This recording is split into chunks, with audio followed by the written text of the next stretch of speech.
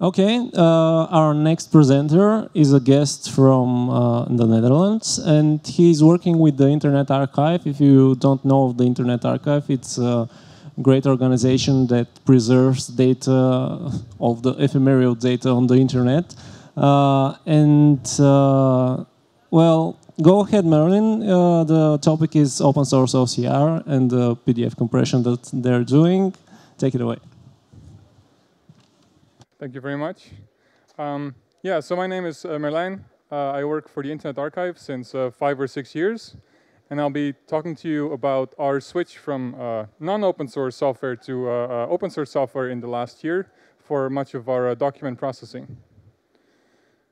I will first talk about OCR, what OCR is, how you can use it. And then after that, I will talk about PDF generation and compression. They're technically two separate topics, but I think they are very related here. So who knows what OCR is? Can you raise your hand if you know what OCR is? Like 4 or 5 people? 6? Okay.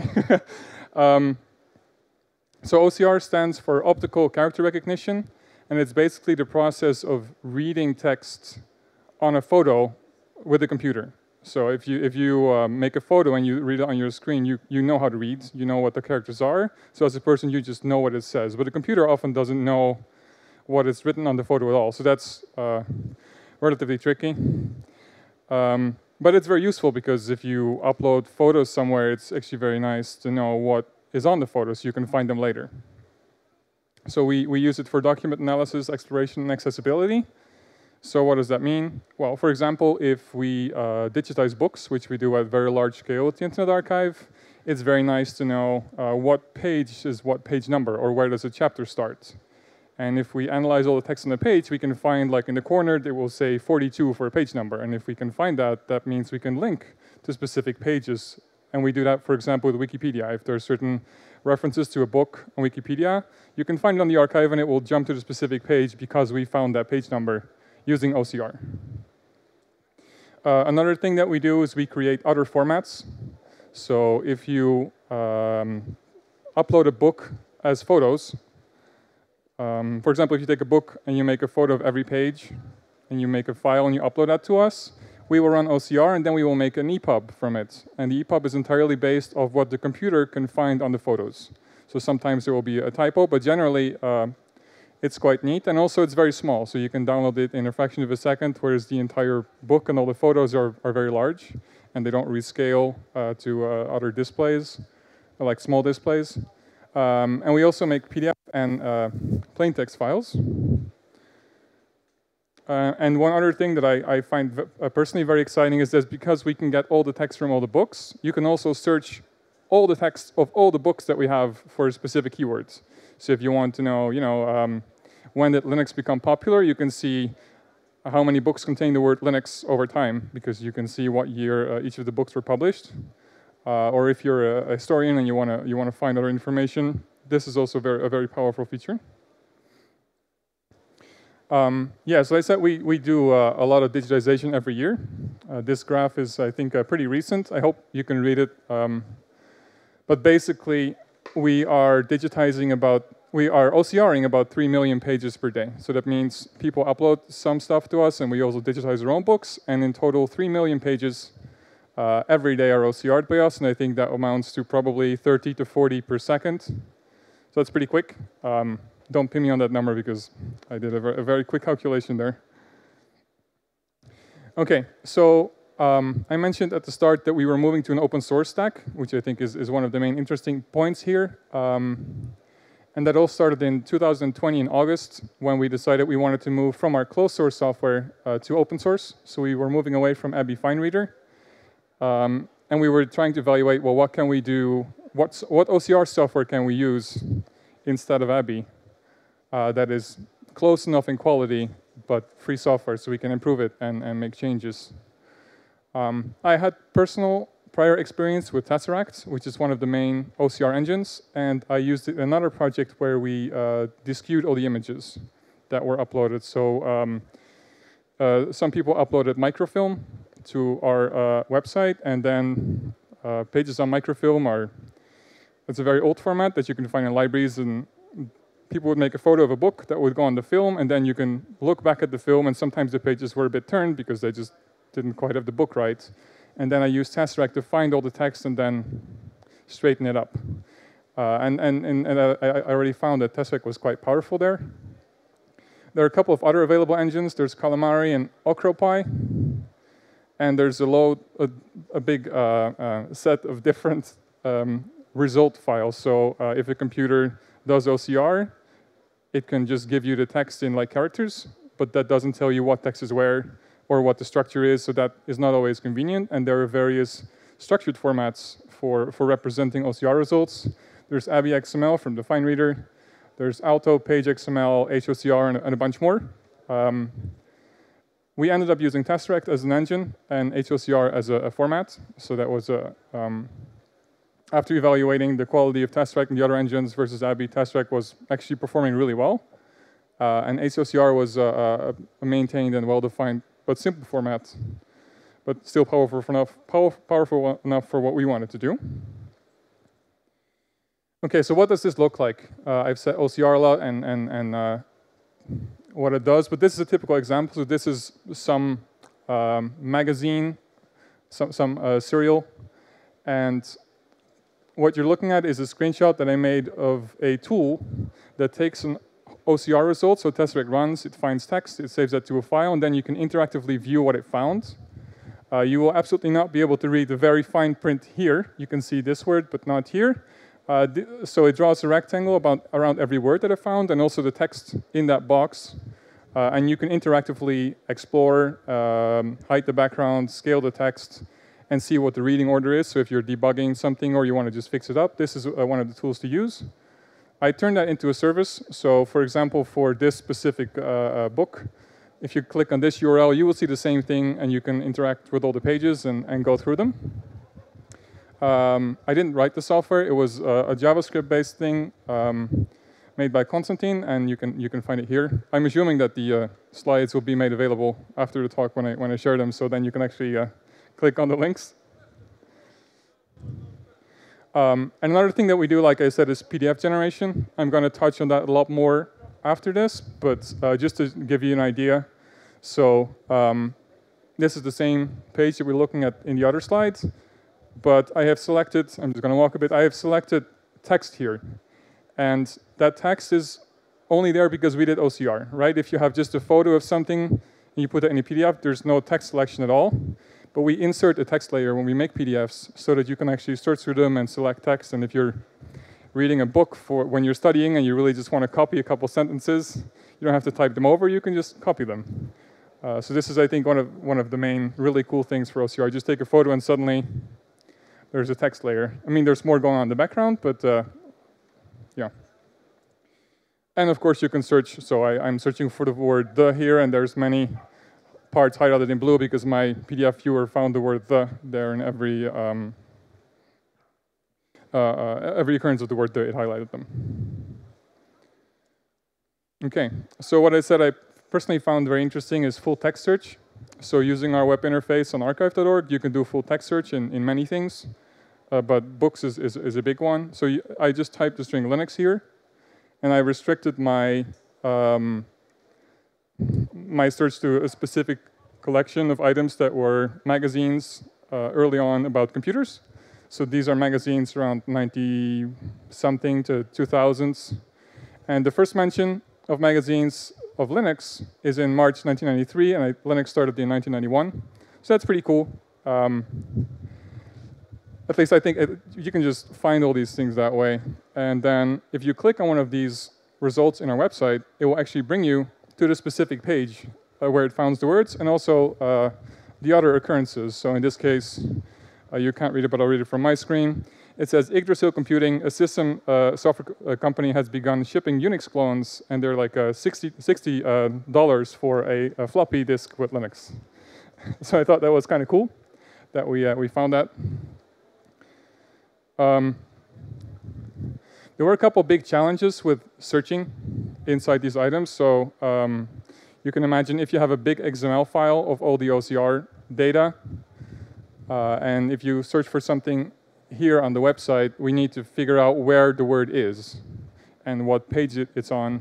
And XML files can get very big, so some of them are 500 megabytes, and just parsing it all takes a long time. So we came up with a way to speed that up, which is all our full text is in Elasticsearch, and when we search for a word, it tells us, okay, here's the entire text of the book, and I highlighted the words that match. And then we match that to our own text version after reading the XML, and line by line check, okay, is there a match or not? So that takes quite a while. But what we ended up doing is already have the same plain text processed from the XML, but also we have a mapping for every XML element that is a page to bytes in the plain text file. So if we know that there's only a match on page hundreds, we don't need to parse the entire XML. We just skip, I don't know, 50,000 bytes into the XML file, read a bit, and that's all we need to return the results. So suddenly searches that took 30 seconds on the website are actually done in less than a second. Okay, so a little more on Tesseract. It was developed by Hewlett-Packard in the 1980s, open sourced, and they did some stuff with it, but it wasn't that top of the line. Then Google started working on it, and it got quite a lot better. They added a neural network backend that was much better than the previous engine they had. And it supports a lot of languages, and that's very cool because we get a lot of different content. Of course, it supports English and Arabic, but it supports Cyrillic, Russian, Bulgarian, Chinese, Japanese, Korean, all the different Arabic and Indian scripts and languages. And that's something we weren't able to do before with our closed source software. So we really are able to OCR a lot more now. It also features some other cool things, like it can detect the script. So you might remember the Gothic script that was in use 70, 80 years ago. We stopped using it after the Second World War, I think, but it can usually detect if you have a photo of a page. It can figure out, okay, yeah, this is not the modern font, but it's like one of the old fonts, and that means you have to OCR it differently. And it can also figure out if the page is rotated or not. Again, when the PDF is online, you can find the list of supported languages there. And we were working with the Tesseract community a lot to get the speed up because we were processing so many pages a day. Even a 2 or 3% increase means a lot because we dedicate probably currently, while I'm talking here, more than 1,000 computer cores just to doing OCR. So if we get it 5% faster, that saves us some power and on resources. So after working with the Tesseract people, they made changes to new Tesseract 5, and it sped up by about 30%. So before it would take 14 to 15 seconds per page to do the OCR, and here, when we deployed it, it turned into like 10 seconds per page. So that was a really big improvement, and my boss also tweeted about it. Okay, so the final thing I want to say about OCR, I think here, is that I wrote the module in Python. So Tesseract is written in C++, but all the things around it I wrote in Python. And I also added heuristics for script and language detection. So using Tesseract, I sample certain pages of a book to see, well, what script is it? Is it Fraktur? Is it Chinese? Is it Korean? What Chinese script is it? And I use all of that to determine what the likely script of something is that someone uploads. Of course, if they upload all the different, a different mix of things, it gets more tricky. But this is very useful because all of this is also stored in the metadata, so you can suddenly search for all the books that we detected that have a certain script or font or language. The language detection is based on the OCR, so if we do the OCR, we get a lot of text, and then there's a simple Python library that you give all the text and tells you, well, this is probably German or English. But you can select a couple and then combine with the confidence value.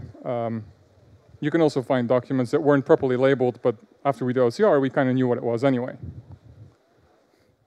We compile our own Tesseract for in our CI with a couple small patches, but it's here in the sources online as well.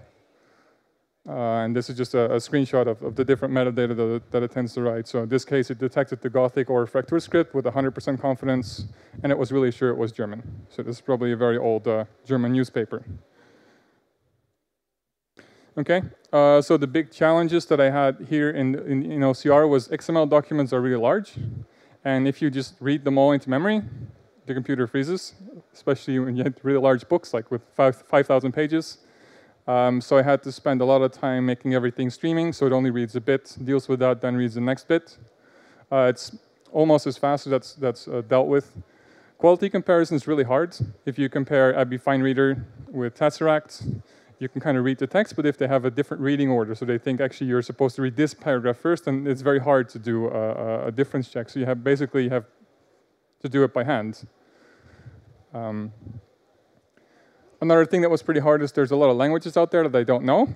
So if I'm evaluating if it read the Hindi script right, I don't really know, so I have to really peek just to see, or we have to ask an expert, like, is this really okay?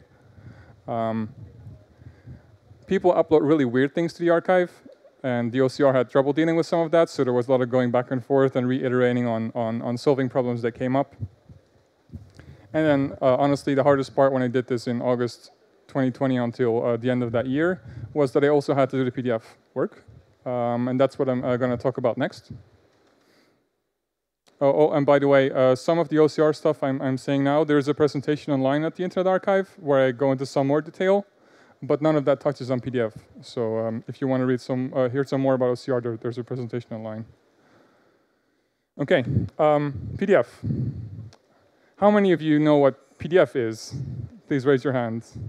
That's a lot more. Okay, good. I wouldn't say it's like a Word document, but it's pretty similar in the sense that people, it's just a document with photos and text. It's typically vector graphics, although if you put an image in there, it's not. It's just rasterized. But it supports images, text, and all kind of funky things. And I think the less supported things also support forms. So sometimes maybe if you have to fill out a government form, you'll have interactive buttons you can click on.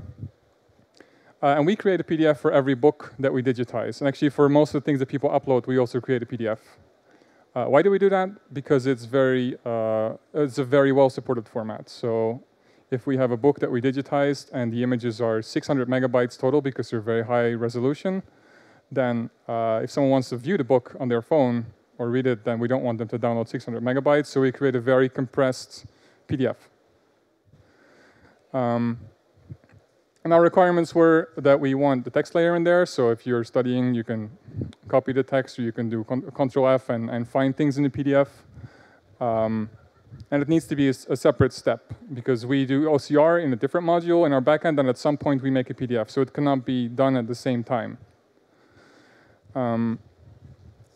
We also want them to be really compressed. That's what I said earlier. And we use the MRC compression technique, which I will talk about more, which I think is kind of cool. And then the PDFs need to be archival standard compliant. So there's a lot of different standards within PDF, and some of them are a dumbed down or a simple version of PDF where they only use very basic features, so none of the form stuff, to make sure that 20 or 30 years from now we can still read PDFs. So the PDFs we make are PDF-A compliant, and they also contain certain hints for screen readers or people who are blind to be able to still read what's in the PDF. And it needs to be fast, because we do a lot of them.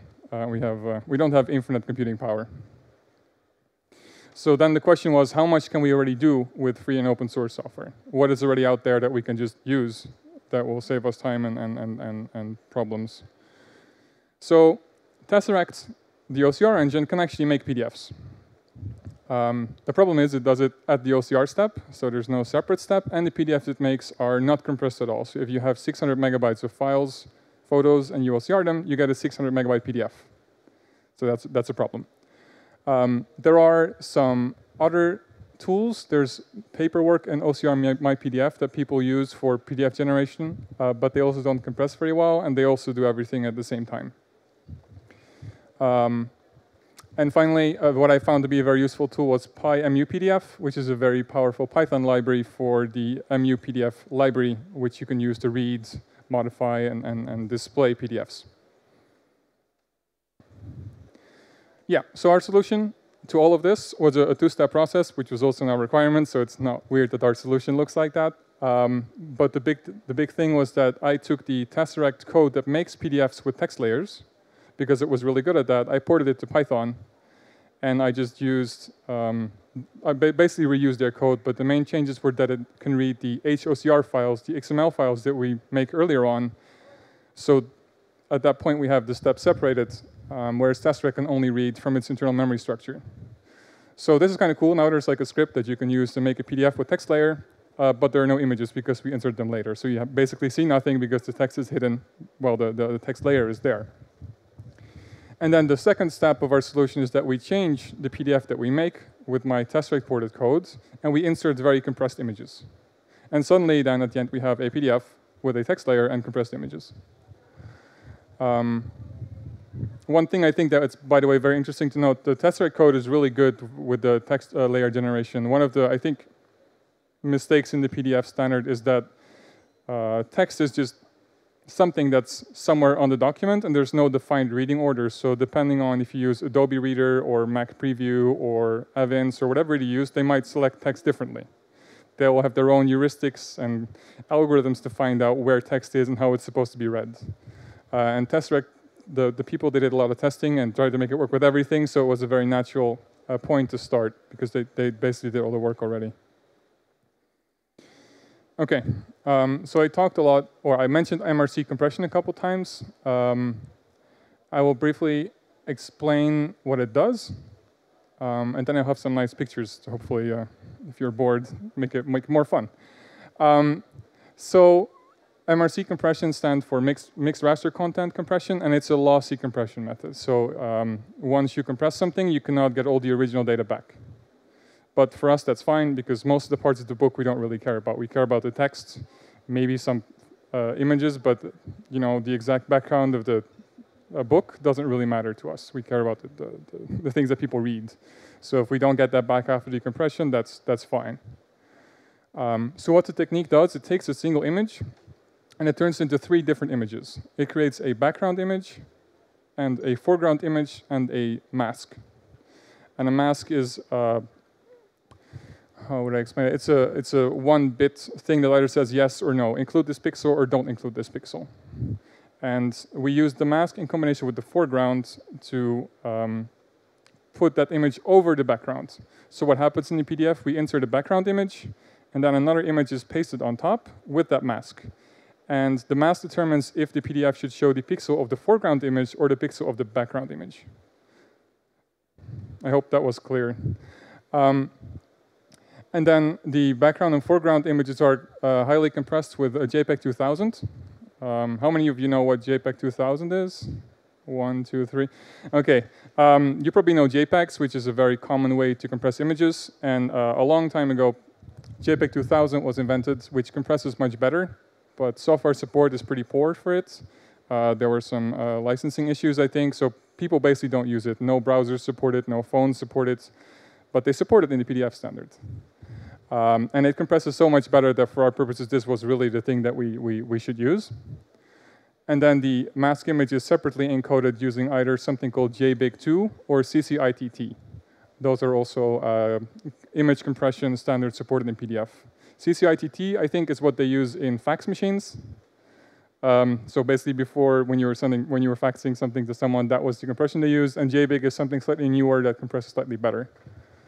And optionally, because we really want to compress very aggressively, the background usually doesn't contain that much interesting information for us, so we can make it smaller. We can downsample it. If it's 4,000 pixels, we can make it 1,000 pixels, and it's probably still fine for most viewing purposes. So how much does this compress? If you take a completely uncompressed image, and most of the times they are compressed, you can compress up to 500 times easily and still have a pretty readable thing. So if I have a letter that I get from the government at home, I put it on my scanner, I scan it and then compress it, it will go from about, 27 megabytes to 52 kilobytes. So that's really small. If you do that with already compressed images like JPEG 2000s, you can get about a 10x factor, which I think is still pretty big. And that is in fact what we do. All the photos we make of books are also JPEG 2000, and then we make them 10 times smaller. And the quality and compression ratio, so how ugly or how much compression artifacts do you get or not, can be changed at runtime. So if you want to have a slightly better picture and you want it to be a megabyte instead of 52 kilobytes, you can just change that in the parameters. Okay, so what does this look like? I really hope that this is a little bit visible. This is a part of a photo of a book with a green background, and I think it's the second page. It just contains the publisher information. And this is the original image. And then this is the compressed image. If you're watching on the stream, you can probably notice that there's a lot of small artifacts here, which is just induced by the camera. And in the compression, it's all gone because the background, again, is not interesting. Right? The background is just green. We can compress that very heavily. So this is what the background image looks like. Surprisingly, it's almost entirely green. So you can see that we basically took the image and removed everything that we think is the foreground. Right? There's a lot of black pixels and text here. And we figured out that they're text, and we just make them similar to the pixels around the background, so they all become green. And we can do the same for the foreground and apply some other techniques to make it very compressible. So this is actually the foreground image, and if you cannot read anything, that is entirely intended. Right? Most of the pixels are either black or green, but if we combine it with the mask, then suddenly everything is very readable. So this is what the mask looks like. You can see there's some noise here, and that's what causes like the green rays here. But mostly it's just, the mask is on where the text is black, so that's when the foreground gets put on the background, and where every pixel is black, we just see the background. Here's another example, everything in one page with the InitLab logo. This was I don't have the original here, but it looks very similar. So this is the result, and you can see that was the background, which is kind of a vampiring-looking cute animal, and then the foreground is barely recognizable, and then the mask is exactly what you would expect it to be, which is the sharp lines and the things that really matter to us, except that now we have it in full color. Cats, because everyone likes cats. This is an image from Wikipedia. I have attribution at the end. So this is the original photo. It's 11 megabytes, and then compressed, that's not readable. It's 244 kilobytes. And you can see, well, you probably can't see, but there is a small difference, but really, it looks very similar. This is what the background looks like. So all the sharp lines are kind of just removed because all the sharp stuff is typically in the foreground. And this is what the foreground looks like.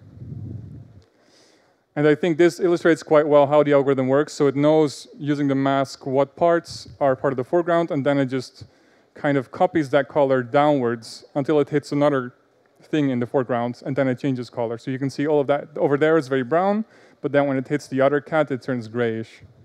And the reason that we do that is because if we leave everything black but only put the few foreground pixels in there, then if you compress it, then they all get very dark because all their surrounding pixels are black. So this is only to make it compress better at higher quality.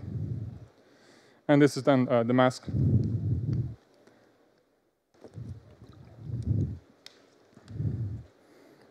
Okay, so there will be 1 or 2 slides. They're kind of technical, and then I'll get back to the less technical stuff. The mask generation, so the thing that's either on or off is a pixel foreground or background, is done by using a specialized binarization algorithm that is optimized for text. So people have been studying binarization for a very long time, and there's a method called Savola, I hope I pronounced it correctly, and that's very good at recognizing text. So if it's part of text, it will be white, otherwise it'll be black. And since we mostly care about the text, this was the very natural choice to use.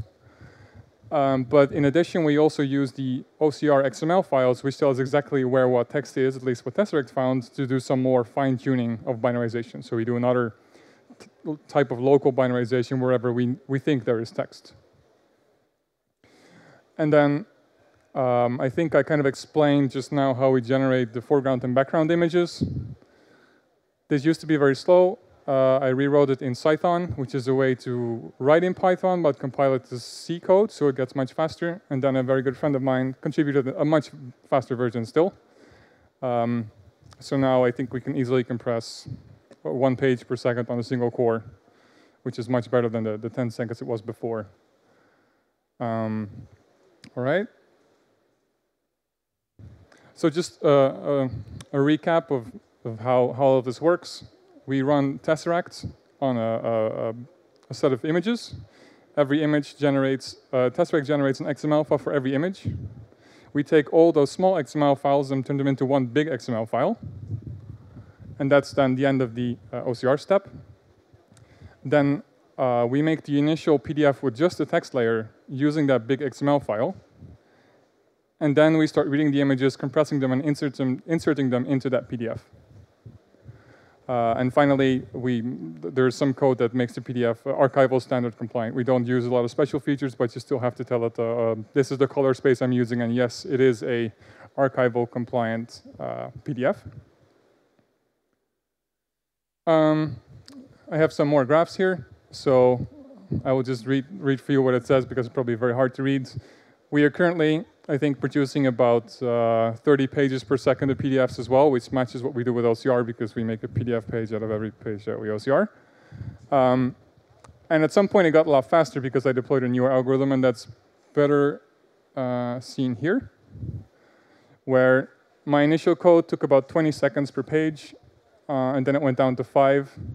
And those are really large images. If you do it with the typical image, it's much faster. And the same is true for the memory usage. You can see that here. Suddenly, when I deployed my new code, the memory usage dropped from, on average, 2 gigabytes or 1.5 gigabytes to, on average, about 400 megabytes. And this is only the average. If you look at the big spikes, it was much worse. All right, so everything that I've told you about and shown you is all open source, and everything is AGPL v3, so the Avero license. You can find it all here.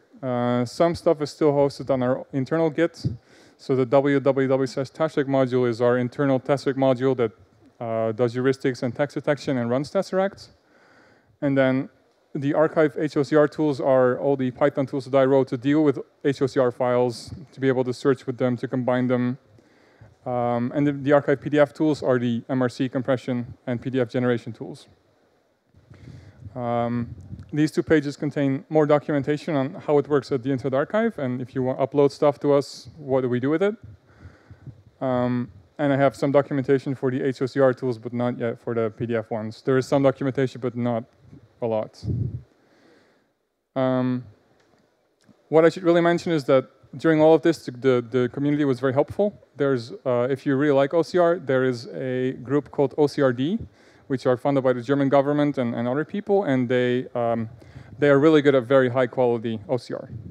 The downside is that it takes a long time to process some pages, so it wasn't an option for us. But if you have historical old text, say you have, maybe here if you have Cyrillic text from 200 years ago, they can probably help you OCR it really well, whereas Tesseract might struggle with some of that.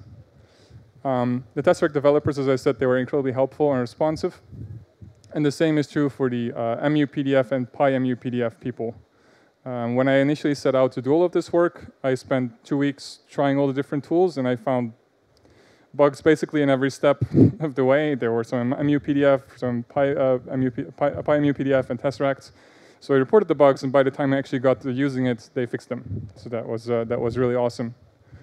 And there's a Slack hash OCRG channel at my work Slack, but we can invite people if they're interested in talking about OCR or have questions. Send me an email. My email's in the first slides. I'll go back to the first slide at the end if you're interested in joining. There's a couple of things that I think that still need to be improved upon. The MRC compression works really well, but sometimes it leaves a bit of shade behind every text. So you get a shade effect behind text, and it's not really annoying when you're reading it, but it bothers me. And this simply happens because we don't always fully remove the text from the background image, so it gets still a bit black or the color of the text. So that simply means that we need to improve the mass generation more. But that's not tricky. I've tried that quite a few times. And something else I'd like to support, which is actually very simple, but I haven't done it yet because we don't need it, is compressing PDFs without any OCR files. So if you don't care about the text layer, but you still have a big PDF that you want to compress or a lot of images, then currently you have to OCR them before you can compress them. But there's no real reason that that needs to happen. What I would personally like to do is recode and compress sophisticated existing PDFs. It is not very relevant for work because we don't do that, but I don't think there's a good open source tool that takes an existing PDF that you can get from someone, say they scan the document and they send it to you and you want to send it to someone else but it's too large, or you want to store it but it's too large. we can apply the same MRC compression on an existing PDF. We just find every image in the PDF, we compress it, and replace the image with our compressed images. What we don't support yet in our OCR is image and photo detection. So OCR technically is just about finding text, but it's actually very helpful to know if something is not text but an image or a photo of a camera, because then you can include those images if you make an EPUB, for example, or you can deal with them differently when you compress them. We've been working on creating an open access data set of all the books that we have. So we have a lot of books that are old, that are no longer, that we can distribute freely. And we're trying to make a set of photos and OCR files so that researchers can use them to maybe improve OCR. And finally, what will be very helpful, I think, is to have a way for people who use the Internet Archive to correct our OCR files if they find a problem and send it back to us, which is currently, unfortunately, not possible. But I think that will be very good, because then we can also use whatever people correct on our website and take that back when we are doing OCR training, right? So then you can actually improve your OCR by crowdsourcing, so to say. Okay, so a quick summary of the talk, if you dozed off for most of it. The Internet Archive only uses free software now for its OCR and PDF processing, which is I'm very happy about.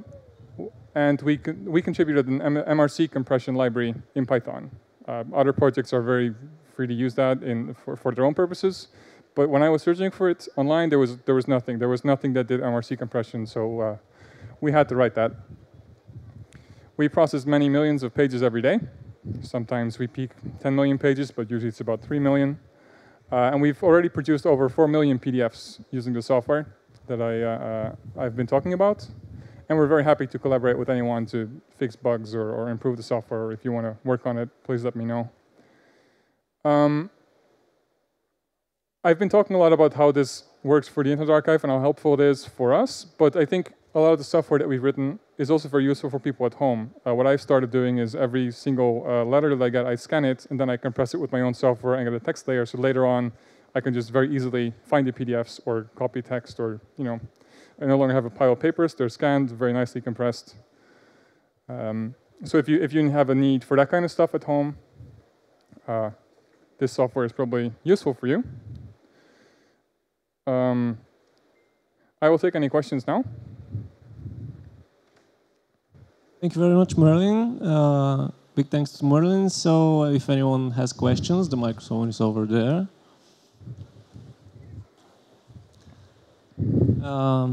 Okay. Hello. You mentioned home usage. How hard is it to set up all this stack? Could you have Docker images or something I can just spin up easily? Could you repeat the question? I heard a part of it, but not everything. Oh, how easy is to set up the stack in a home situation? Well, the www/Tesseract thing I linked is actually contains a Docker file, because we use Docker internally for building it. It does have some requirements on how you run it that are specific to us, but I can help you with making that much easier to use. Everything else is pure Python.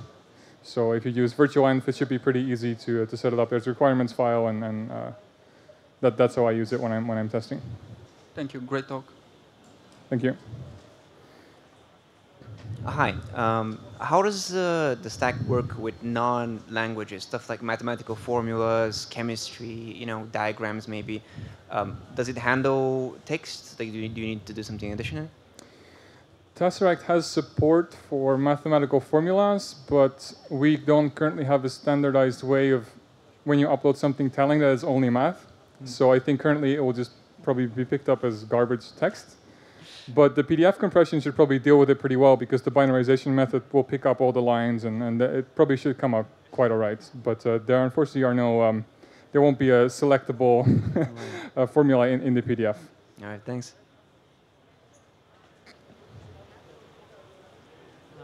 I would like to say, do you think that compression is really good for archival purpose, where we need to preserve as much information as possible of the original?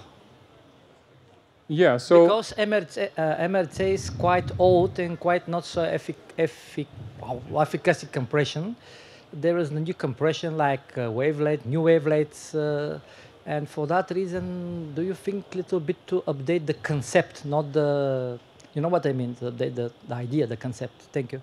Okay, so I think your question was if MRC as compression is too old, or if we should really keep more quality, right? And there's a couple different questions there. We keep the images at the highest quality on our servers, and you can download them if the book is legally available through legal means. You can just download the super high resolution images, but we don't put them in the PDF because people do book lending.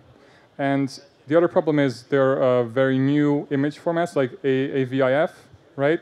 But PDF doesn't support them. So for our PDF purposes, we cannot insert them because there's no PDF reader that can read them, and there's no way to insert them in the PDF. No, idea was a question was that is it also good for the archival purpose, because we know that for the archival purpose it's needed to be captured and saved as much detail as possible, but with best compression. It's suitable for such thing. What do you mean when you say archival post? You said archival purposes. Oh, archival purposes. Sorry. Yeah, I wouldn't recommend using MRC for archival purposes. I think definitely if you want, it's pretty lossy, and you can make it less lossy, but then you're better off using, I think, one of the newest image formats. Yeah. So you mentioned the mask for MRC being binary. Is that really the case? And if it is, how does it prevent jagged lines and aliasing? Okay, that's a good question. I think the effect of the mask actually often makes it sharper, right? Because you're saying if there's a mask that's either on or off, aren't you going to get cut off or weird lines? I think at very low resolutions that's true. But because we have very large images and we don't actually downscale them, like they're 6,000 by 4,000 pixels for a small book, you don't have that problem because there are many, many pixels in every character.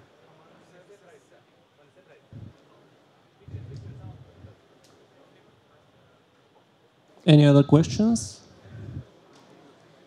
Well, everybody, big thanks to Merlijn. Thank you.